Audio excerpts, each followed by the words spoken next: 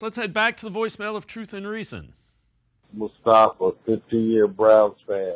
And I just have to comment on something that I noticed this year that most fans should really feel good about it, is that I'm noticing during the OTA films that there's a lot of camaraderie. There's a lot of brotherness. There's a lot of togetherness. And I've noticed this team is starting to gel together, not just on the field.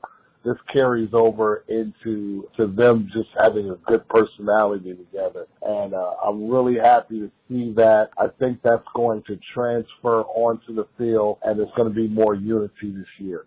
Go Browns. As always, appreciate all the voicemails.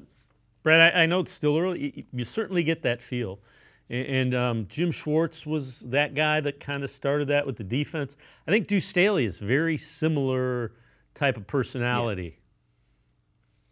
Yeah, so it starts with, it's the continuity first, right? Like, so I believe we saw this last year, right?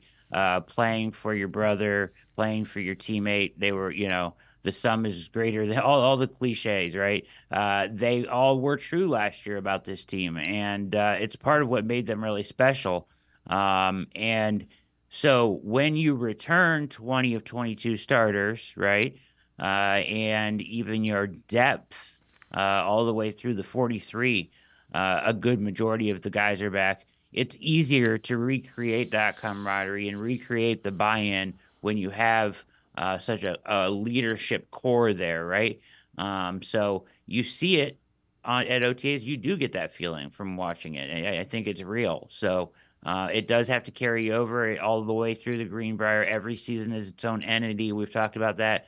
But it's easier to recreate when you have all these guys back who have been through it together and they have pre-existing relationships. You know what I mean? So I certainly think that the caller is correct that you can see it.